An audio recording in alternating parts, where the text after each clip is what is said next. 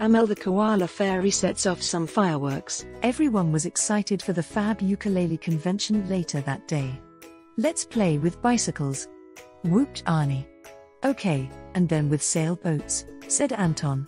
"I hope there will be ice sculptures at the Dreamy Ukulele convention," yelled Arnie. "Could be," said Anton. "Oh, gosh. People cannot stop farting," gasped Arnie. "Drat," said Anton. "Oh dear, what a far-out problem," whined Arnie. "It seems so," cried Anton. "This is a jolly difficult problem," said Arnie. "Well, I never," said Anton.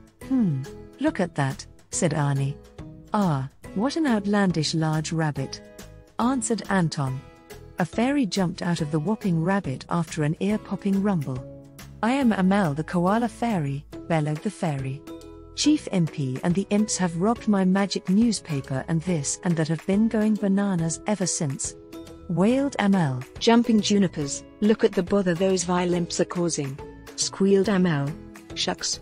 Those vulgar imps.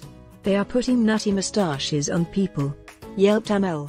"Chuckle, look at Amel, she's such a freaky dunce, she couldn't even bounce a ball," yelled one of the imps. "Look, I knew it. Those robbing imps have the magic newspaper," gasped Arnie. Arnie surprised the imps with a jack-in-the-box, and then Anton pinched back the magic newspaper.